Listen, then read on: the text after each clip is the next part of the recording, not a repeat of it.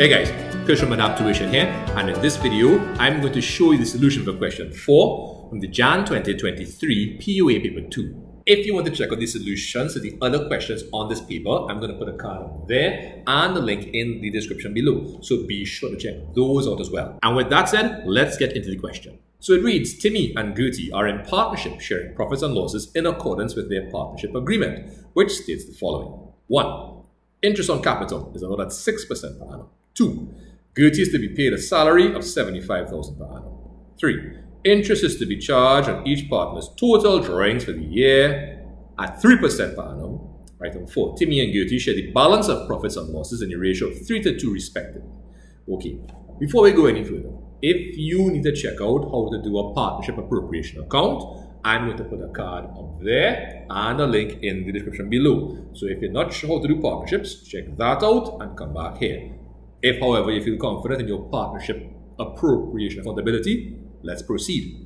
So, some more information. Balances on the partner's current accounts at 1 Jan 2022.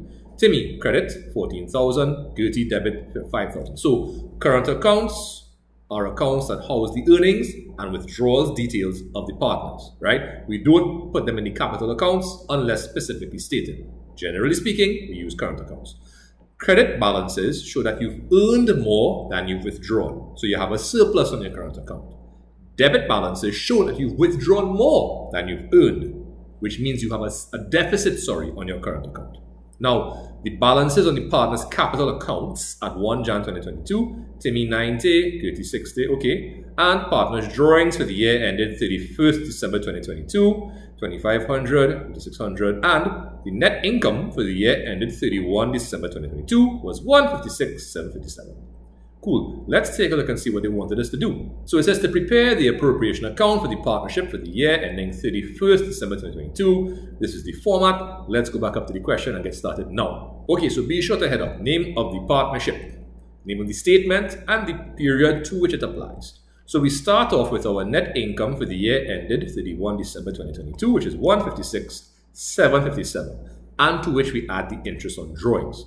Now, item 3 says interest is to be charged on each partner's total drawings for the year at 3% per annum. So let's go down to the partner's drawings. Timmy had 2,500, Gertie had 56. So all we do is multiply 3% by each of those, get the figures, the individual figures, add them together, and add that to the net income. And that will be the profit and everything else that we are now going to appropriate.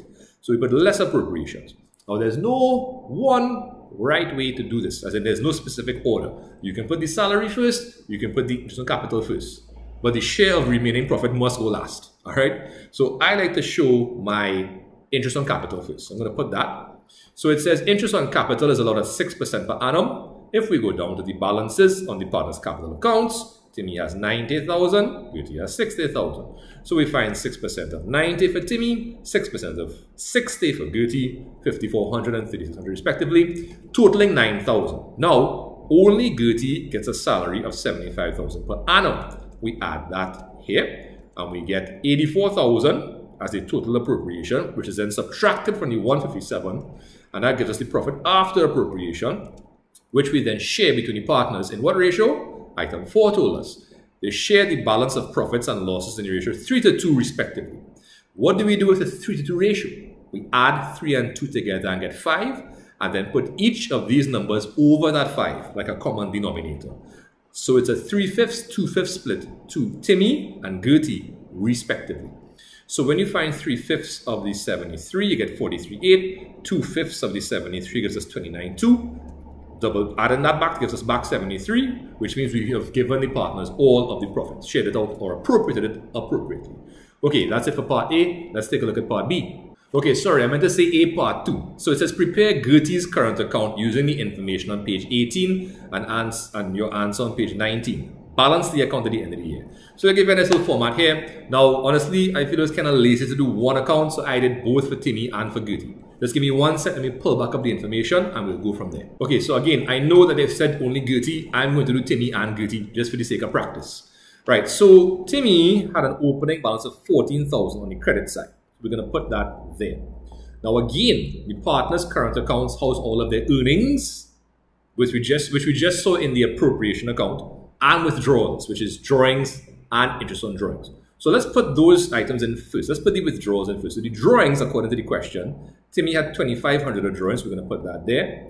The interest on drawings is 3% of that, which is $75, right? Now let's pull up the appropriation account, and we'll see that Timmy made some earnings, right? So the interest on capital, the share of profit, right? So that's it. So now what we have to do is balance off this, current account. Right, so we're going to add up that side to get 63.2, which is clearly more than the debit side. So it has to total the same. So you'll take 63.2 and minus the total here. That'll give you the balance carried down, which is 60,625, sorry. And it's brought on the credit side, right? So again, that's just a little extra practice. Let's take a look at Gertie's current account now. So Gertie's opening balance is on the debit side, which means Gertie had a deficit to start with, right? Now, Gertie's withdrawals, the drawings was 5,600, right? So we're going to put that in right here. The interest was 3% of that, which was 168. And Gertie's earnings. So Gertie had interest on capital, salary, and share of profit. Now, when you add up this side, you're going to get more than 100,000, definitely, right? This side is only about 10,768. So that side's total is 1,078. As should this side be? And when you find the difference between both sides, you'll get the 97,032, which is the balance on Gertie's current account. Right, there's one more part of this question. Let's get it out of the way and call it George. Right, so B part 1. State 2 components which Timmy and Gertie could have included in their partnership agreement in addition to the profit sharing ratio.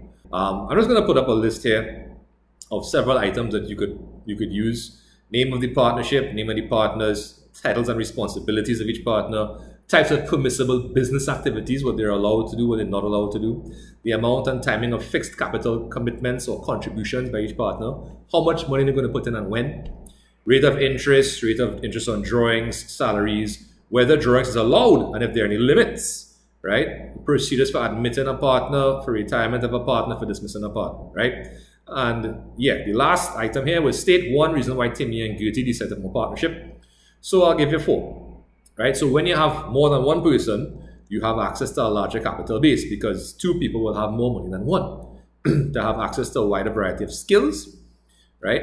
So Timmy might know some stuff that Gertie doesn't know and vice versa. To have access to a wider, deeper knowledge base, again, Timmy might know stuff that Gertie might know and vice versa, and to be able to divide the labor and specialize, right? So that's about it for this question. All right, guys, so there you have it. That's the solution for question 4 in the Jan 2023 POA Paper 2. If you have any further questions about the solution, please feel free to leave them in the comment section below, and I'll get back to you when I have a chance. If you want to check out any more videos, I'm going to put some cards up here. Don't forget to subscribe, and be sure to check out my website where you'll find some free, interesting POA handouts. Anyway, guys, as per usual, thank you so much for watching. Take care of yourselves, and I'll see you next time. Bye.